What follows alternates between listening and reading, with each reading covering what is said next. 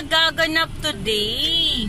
Kasi yung Anakis ko, nagalit pa naman sa akin at late daw ako sa pagpunta ng eskwelahan niya. Pakinggan niyo mga kalerkya. Ang diskusyon ng ina at ng anak. Pakinggan niyo ha mga kalerkya. Why are you very angry? I literally said that you were early. I literally said that you were early. Yeah, and why are you angry, so mad? I told you that the guard didn't allow me to go inside. O, diba mga kalerky, nagagalit talaga siya. Oh no! It was so early when I just saw you standing outside the gate. And why are you so angry now? I came so early. I came so early to fetch you. Because you didn't know what they meant last time. So what does it mean? O, diba? What does it mean talaga ang peg ko? So what does it mean? You said I think it was your fault, but you were wrong. Mm-hmm. So then that means... Mm-hmm. What? You don't know anything. What do you mean by that? Na-hurt naman ang feeling ko doon mga kalerky. Sabi ng Anakis ko. So what do you mean by that? Do you think it's nice to say that to your beautiful mommy? You're the one who's complaining, not me, my dear.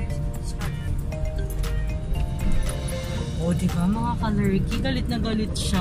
Galit sa school. Talagang ayaw niya lang talaga, you know, mga kalerky. Ayaw niya lang talaga late na lumalabas ng school. Gusto niya talaga on time. So, what will I do next? Next time, what do you think? You don't have to do anything different next time. Galit na galit. Oh, why are you so angry? Why are you so angry of them all? Why are you so angry of them all? Oh, diba? You know what's in the, you know what's in the curricular? You know what's in the circular? That parents should come in the school at 2:15. So, I came at 2 o'clock. So, it means I'm still early. Oh, what can you say? That's what I said. It's not your fault. Thank you very much that I came early. You didn't say thank you to Mom. I came early and you were so angry. Huh? It's just that when we just went in the car, you said that you're late. Oh, and why are you so upset then? Why are you so upset then? I want to know why are you so upset then? Because you explained it wrong. No, I was just saying that I'm so early, but then the security didn't allow me to go inside. And you were waiting there for 10 minutes? But you have friends to talk to or to talk with? Which one is correct? Mga kalerky, ano ang tama? To talk to or to talk with? Oh, you have someone there to talk to. Oh. Right? And you're making friends when you're sitting there with other classes. Right? I'm not even having fun there. I'm just waiting. Who's that boy next to you? Come back. Who's that boy next to you?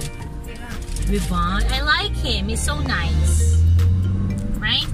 He's the one with glasses. Yeah. You have glasses too, right? But I don't want to wear. Why you're not wearing it? So your eyes will be protected when you're using gadget in the school. Right? Right? Am I right or am I left? Am I right or am I left to you? Right.